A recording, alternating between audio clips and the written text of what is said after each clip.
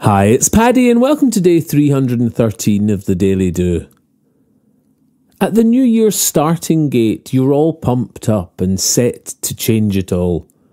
And so it's hard to swallow that the greatest change is small. Change the little habits that dictate your daily path. These impactful adaptations are the real changes that last.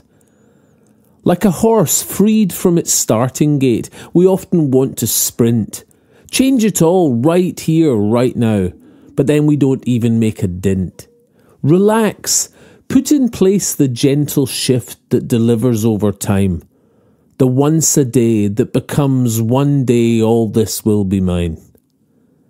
Anything you want can be the result of daily action.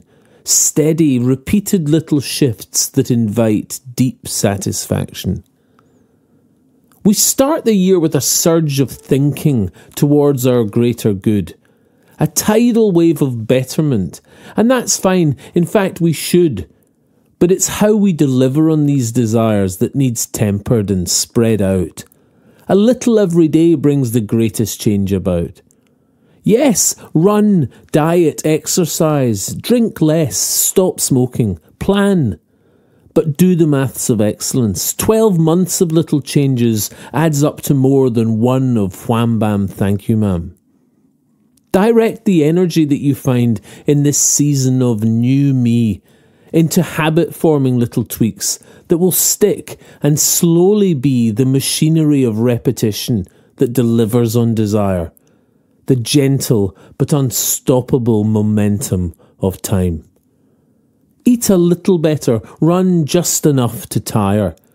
But do these every single day and your dreams slowly transpire. At the starting gate you're all pumped up and set to change it all. And so it's hard to swallow that the greatest change is small. Change the little habits that dictate your daily path. These impactful adaptations are the real changes that last. If you enjoy the Daily Do, please share it with your friends. Tell them they can get it on Apple Podcasts, iTunes, Spotify, Castbox and Podbean. Or you can subscribe for a free morning email at www.thedailydo.co. Or email me anytime, paddy@thedailydo.co. I'd love to hear from you. Or say hi on Instagram, Facebook and Twitter @The Daily Do. Bye for now and see you tomorrow on The Daily Do.